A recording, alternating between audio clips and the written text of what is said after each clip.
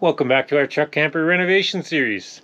Today we're going to upgrade the tap from the 2-knob tap that's in there to this newer Moen tap. Not the fanciest, but I actually had it left over from another house that I didn't end up using it in, so it's going in here. It's a little nicer than what we have.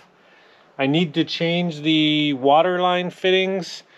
The ones, the water lines that are in there have the thread that threads right onto the taps, which is a bigger fitting. This one needs the smaller fittings, so I'm going to put in, cut the PEX lines off, put in some valves with these type of fittings.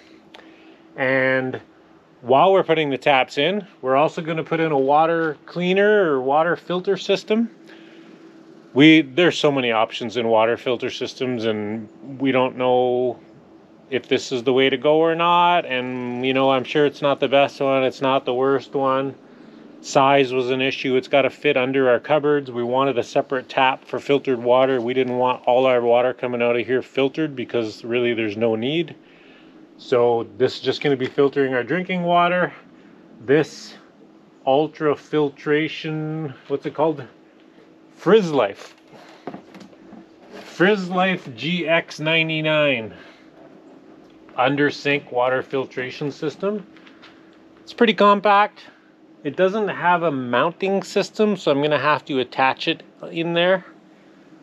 That's the only drawback, really. The size is pretty nice though, and it comes with all the fittings I need. There's a little valve that's actually gonna go right after the valve I add, and then my tap is gonna hook to that, and then you have just these little water line that comes out, and it should come with its own,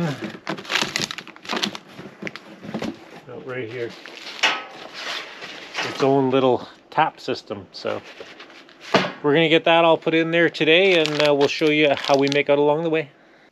We're ready to take out the original tap in this Bigfoot 2500 series. I unthreaded the water lines, hot and cold, that thread in right under the valves.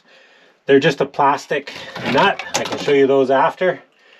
And then there's these plastic nuts that go on the same places where the water lines thread to hold this down. So it's all taken out by hand. I'm pretty vice grip handy. Maybe you might need a set of pliers to grab the tabs or something if you don't have the grip strength. One was really tight, but they came out by hand, and as simple as that. That old tap, she's gone. The new tap has an option for single mounting or triple mounting, which comes with this plate. So we're going to triple mount because the old one had the outside hole, so I'm still going to have to make the center hole, but this covers it, hopefully. Some of it. This one's rounded, the other one was square. I'll clean everything up, and hopefully you don't see the marks of the old one so much. I'm going to have to get a big hole saw to make a hole. This kind of sits under there, and it's all going to mount in. So at least the hole's made through the stainless steel sink. I just got to get through the countertop. So we'll see what we can find for a hole saw.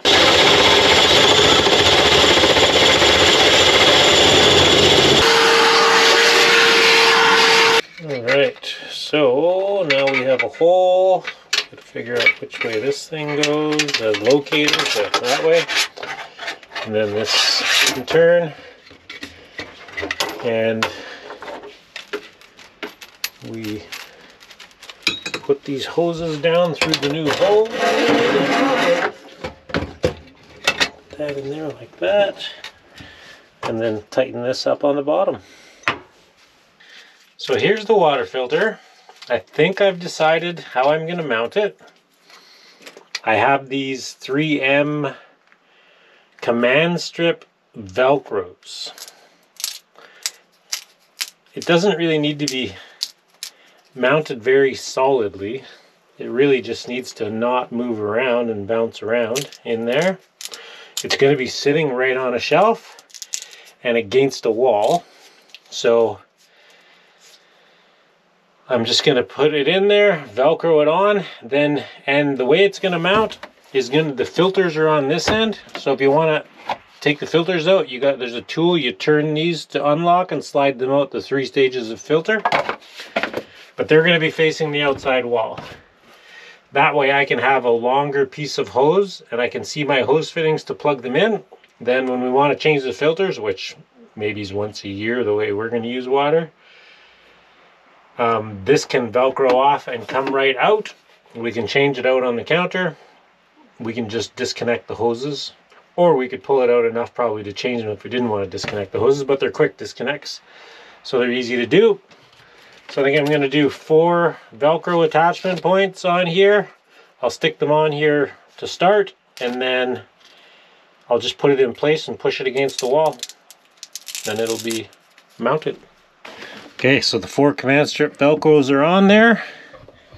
I'm going to be putting it down in that corner. So we'll slide it down there. And then stick it to the wall.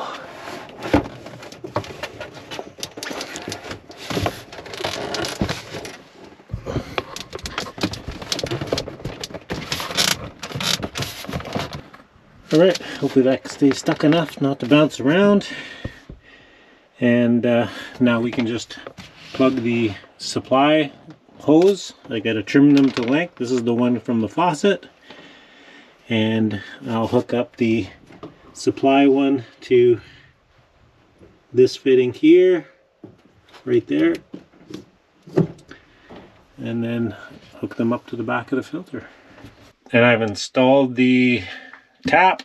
This is the standalone drinking water tap. Only the water that goes through the filter comes out of there. Unfiltered water here, just regular water. And it was pretty simple install. I just had to drill a 1/2 inch hole through the counter and mount that in there. Hook up the quick connect hose. So here we have the plumbed up lines. There's the fitting from the water filter kit. The braided line goes down and up to the cold water tap. And then the white line comes off towards the water filter.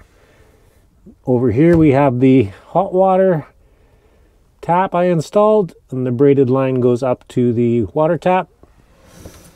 And then the white lines coming down go to the filter. We have the inlet from the hot or the cold water fitting, and then the filtered outlet goes up to the tap for the water filtered water. And we have unfiltered water, hot and cold, on this tap, and our drinking water filtered here, which we've filled up many times in the last month and a half on the road. The water always tastes nice and clean. Everything seems to be filtered out well. And our water filter, Velcroed in place, has stayed put just fine. Nothing's moved around. We've done, probably 5,000 or 6,000 miles, 8,000 or 9,000 kilometers since we've been on the road, and everything is working like it should. Now my wheels in motion and